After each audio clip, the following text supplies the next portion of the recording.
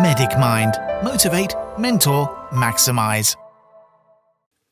Welcome to Lesson 8, Ratios.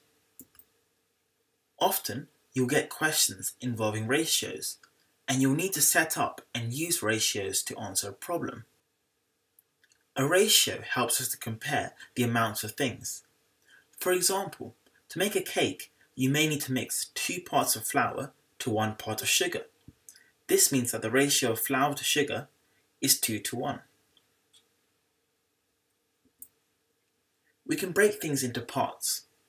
If a cake is 2 parts flour to 1 part sugar, then there are 3 parts, 2 plus 1, altogether.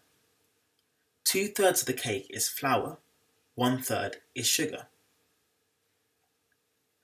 If the mass of the mixture is 45 grams, 1 part is 15 grams, which equals 1/3.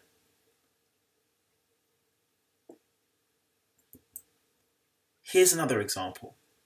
If a wooden chair is made up 20% by timber and 80% by forest wood, the ratio is 1 to 4.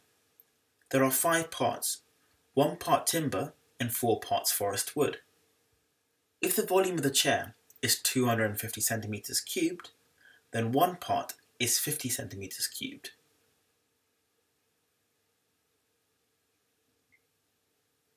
When you form a ratio, you want to convert it to the simplest possible form.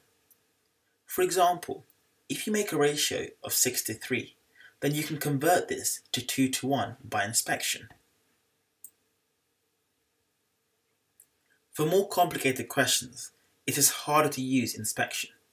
So instead, use the highest common factor and divide each number by the highest common factor. For example, simplify 44 divided by 4 into the simplest possible ratio. 4 and 44 have a highest common factor of 4, so dividing each side by 11 gives us 11 to 1.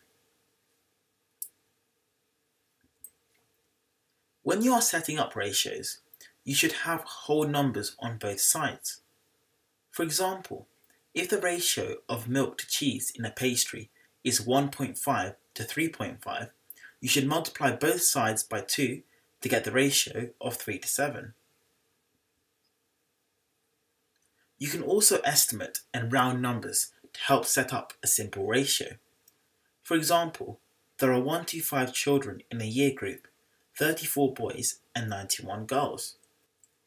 Here, you can simplify the ratio of 34 to 91 to 3 to 9, and then on to 1 to 3. Let's move on to some example questions. Have a go at this question.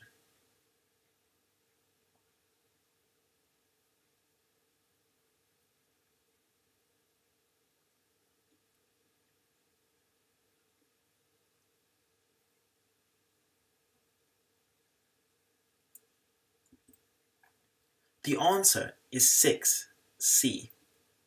Here, there are 8 parts in total, 3 plus 4 plus 1. 3 of these study maths, so 3/8 study maths. There are 16 students in total, so multiply 3/8 by 16 to get 6 students, C.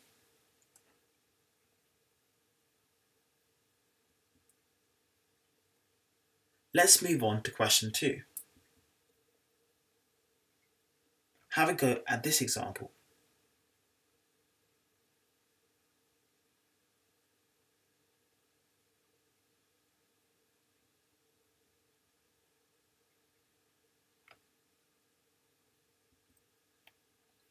The answer is 14 over 41A.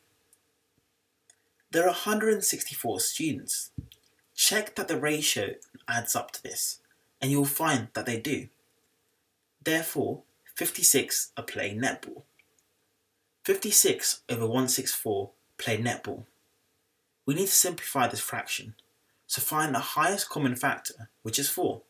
Divide top and bottom by 4, which gives you 56 over 164 divided by 4, which will give you 14 over 41.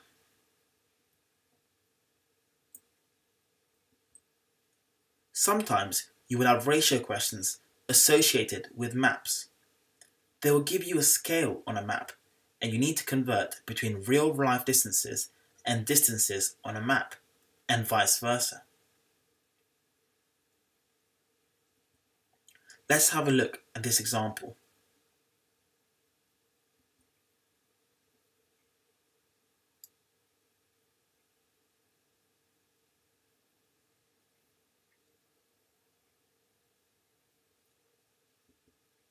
The answer is B, 1.2 kilometers. First of all, bear in mind that the question gives you the distance in centimeters, but the question is actually in kilometers. The scale on the map is 1 to 20,000. Therefore, 1 centimeter on the map represents 20,000 centimeters.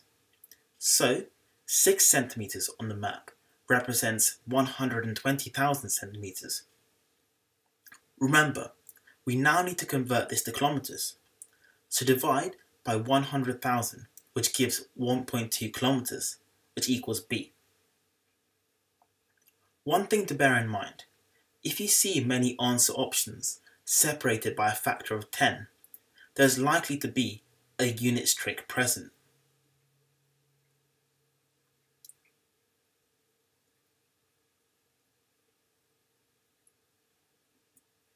Let's do yet another ratio question.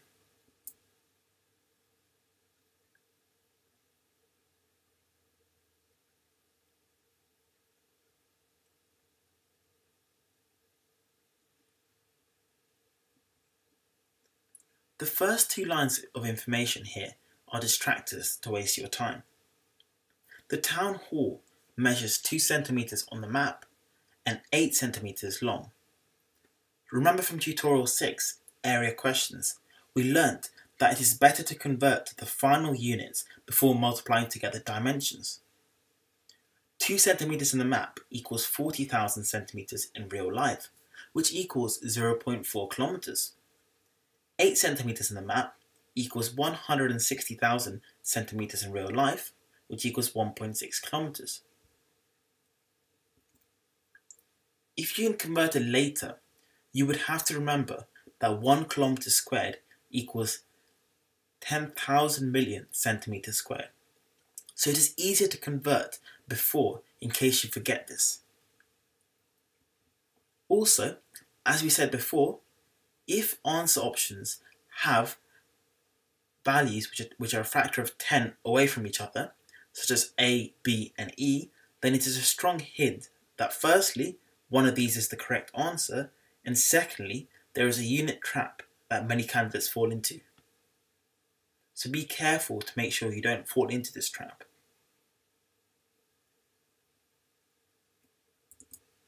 And finally, the final ratio question.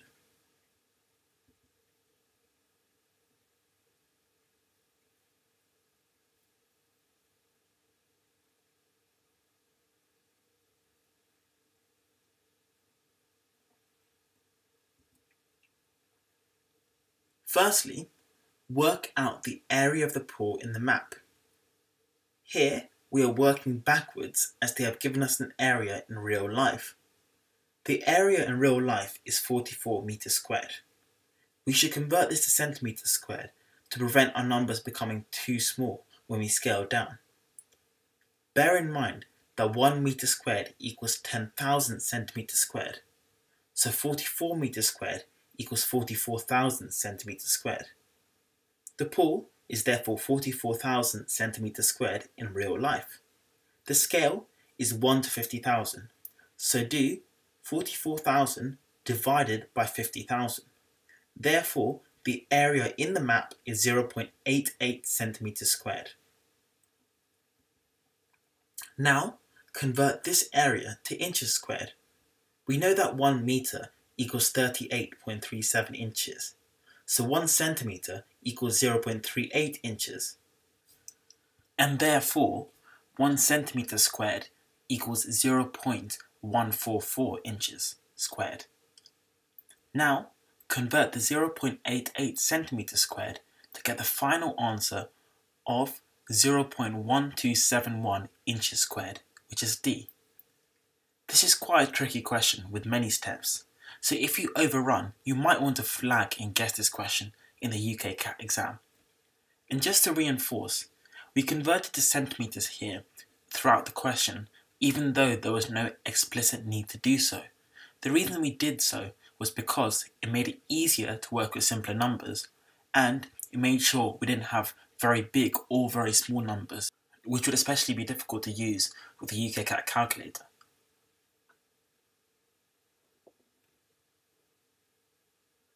Thank you for watching this free Medic Mind tutorial. For £30, you can unlock all 150 tutorials in our online course. The course covers 4 full days of UKCAT teaching, as well as a course to help you with your personal statement and interview. You're free to ask as many questions as you'd like to our teachers, and with each tutorial you can read along using our 5 UKCAT ebooks covering 500 pages of theory and questions to guide you every step of the way.